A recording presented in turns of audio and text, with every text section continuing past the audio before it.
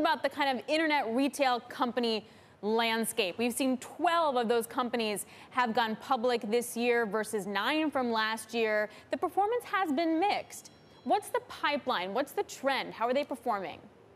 Yeah, if you think about the IPO market more broadly, across the board, 2020 was a blockbuster year. We had more IPOs than more capital raised than in history. And then we saw 2021 already eclipsing those numbers. What's unique about this time and very different from what we talk about when we look back at the dot-com era is the breadth of types of companies. And so, as you mentioned, we're seeing internet tech, we're seeing consumer tech, we're seeing healthcare. There's so many different industries going public right now. As the markets have become a little choppier and we're seeing investors become more discerning about which companies they're supporting, the pipeline continues to be really, really strong. Some companies are choosing to wait a few quarters before they go public, but there's still a lot lined up in the short term. And we're excited to welcome Warby today here at the NYSE via direct listing. They're also thinking about how they go public, not just when.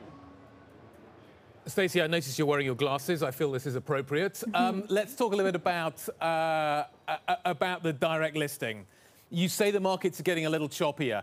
Does the direct listing become more attractive in choppy markets? Do you think more companies will go down this route?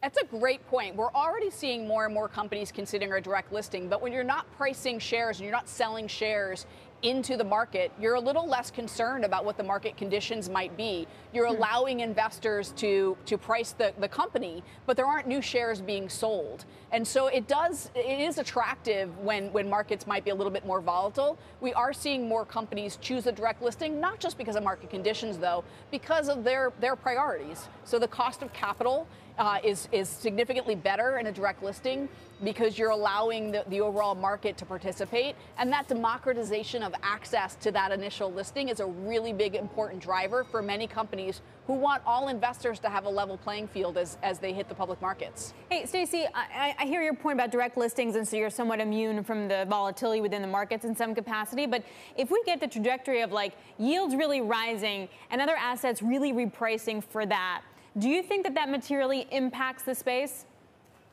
You know, I think not so much for direct listings. It's just the capital markets attracting investors. And there are drivers for why there are so many companies looking to go public. If you rewind back to the spring of 2020, nobody would have expected that we would be in such a busy IPO calendar. But it was very expensive during that time in the early days of the pandemic to raise money in the private markets. And the public markets were providing access to capital to companies who needed it urgently, desperately, and they needed it really efficiently. And the public markets were really on display. So now we've seen a lot of companies recognizing the value of the public markets. Yes, certainly interest rates are playing a role in that as well.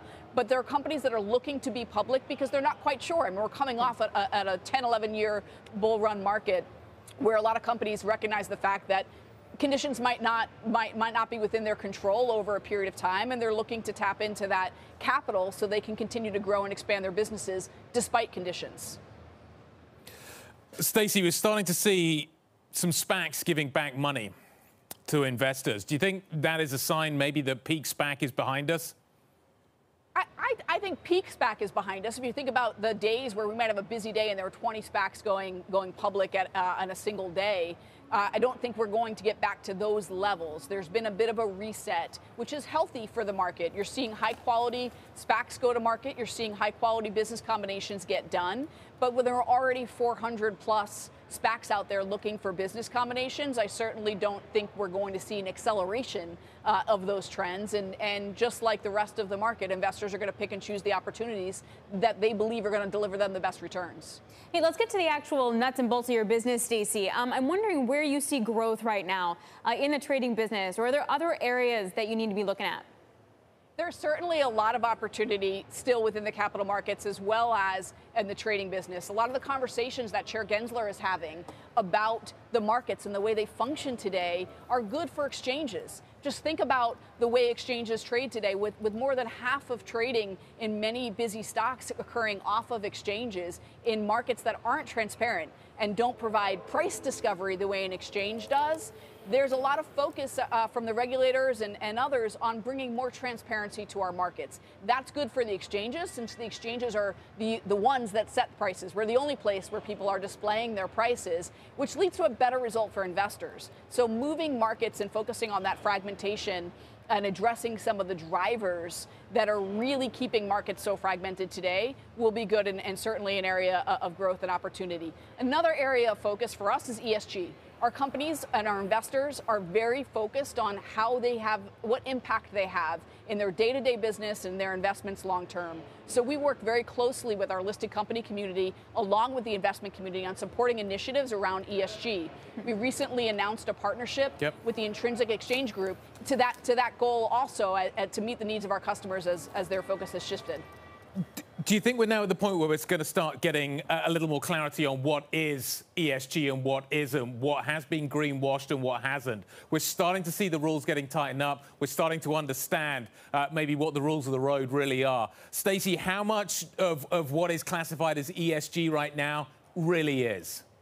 Yeah, it's a great point. I mean, if you look at the number of professionally managed assets in the U.S., $1 in $3 is invested in an ESG strategy, but not all ESG strategies are created equal. And so that's why we provide a lot of data behind what our company's doing. We collect data at ICE across 500 different ESG metrics that investors can use to inform their decisions and have real visibility into what companies are doing to drive the change that they want to see.